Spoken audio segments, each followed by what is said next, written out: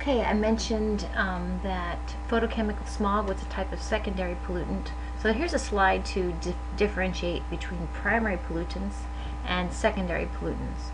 Now, you see that the title of this slide is nice, bright red, and bold, and there's a reason for that. I have selected as you know, 5 questions from these 3 chapters that will be on your comprehensive final exam. And it's these slides that have red bolded titles that actually the test question comes from these slides. So there's a benefit for listening to the lectures like this.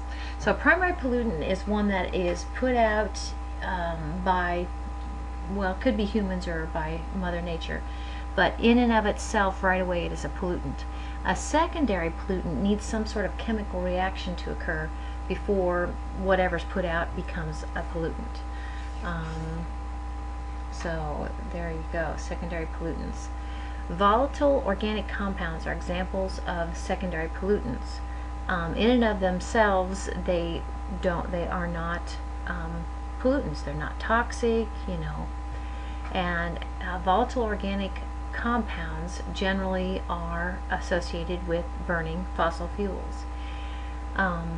So photochemical smog now is a secondary pollutant that actually comes from VOCs. So VOCs is not a pollutant, but photochemical smog is a secondary pollutant that comes from things like VOCs. Photochemical smog needs the sun in order to get the reaction going. So photochemical smog actually is a group of pollutants, secondary pollutants, that include, like the slide says, ozone, NO2, PAN, formaldehyde, and others. So it's kind of a set or group of secondary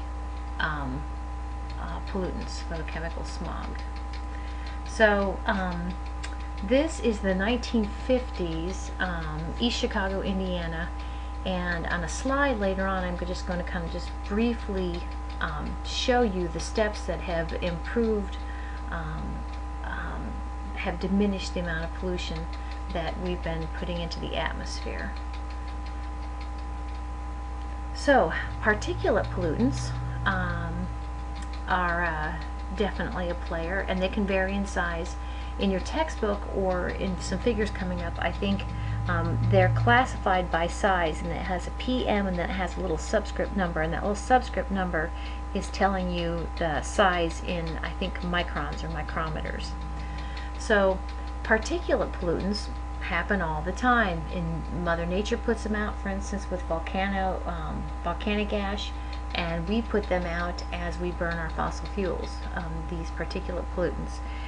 Now notice that this slide talks about the fact that when we do have particulates suspended in the air, one of the things they can do is promote condensation. They can promote water vapor going from being a vapor into being a liquid.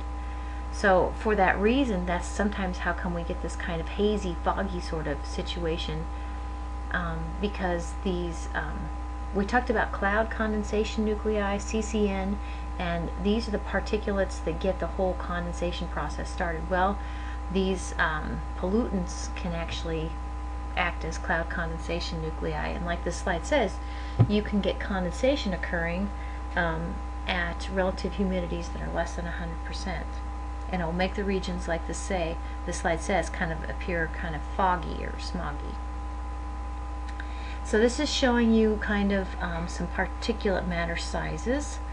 Relatively speaking, we have 90 microns, the size of beach sand, and we have 80 microns, the size of the diameter of a human hair.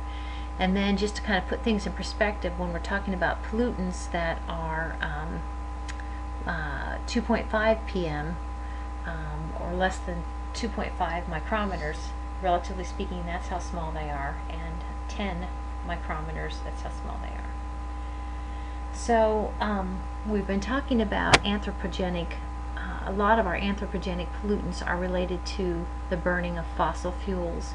And just to kind of show you why that maybe is, With regard to electricity in the United States, here's how we get our electricity. Almost 49% of our electricity comes from the burning of coal. Let's see, then we have natural gas, fossil fuel, 20%. Let's see, then we have petroleum, another fossil fuel, 1.6%. So a large percentage of our electricity comes from burning of fossil fuel.